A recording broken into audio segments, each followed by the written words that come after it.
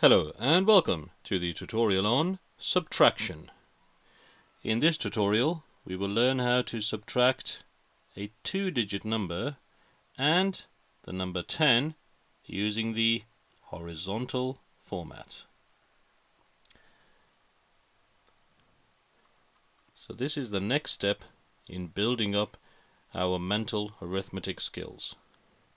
So let's have a look at our first example. What is 54 minus 10? 54 minus 10. And notice the minus sign over here. Now again, there are several ways to do this. The way I like to do it is to label the digits. So let's have a look at number 10 to begin with. We've got above the 0, we write down U. It's a units.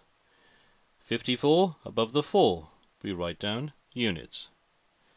Now because we are doing, and I'll just join this together, 4 minus 0, well, that doesn't change. It remains 4. Okay, so the units don't change if we are adding or subtracting a 0.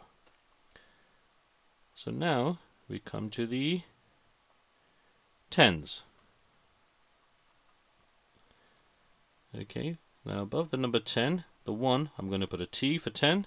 54 above the 5 is a T for 10. So what we have with the tens is, I'm just going to draw the arrows across.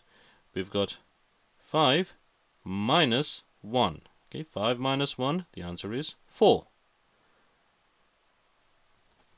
In fact, I'll label the answers as well. We've got tens and units. So 54 minus 10 is 44. The units have not changed, but the tens have. The tens have gone down by 1, from 5 to 4. Okay, let's have a look at our second example. This time we've got 87 minus 10. 87 minus 10. Now again, let's label the digits. We've got units and units. Okay, so we've got 7 and 0. So 7 minus 0 is 7. Okay, that hasn't changed. Now let's do the tens. We've got a 10 and a 10 over here. We've got 8 and 1. The T is not really that visible over there. Okay, we'll highlight it. So we've got 8 minus 1.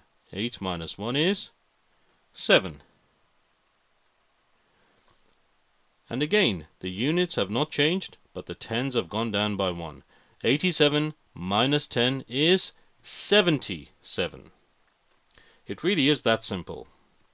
And that is how we subtract a two-digit number and the number 10 using the horizontal format.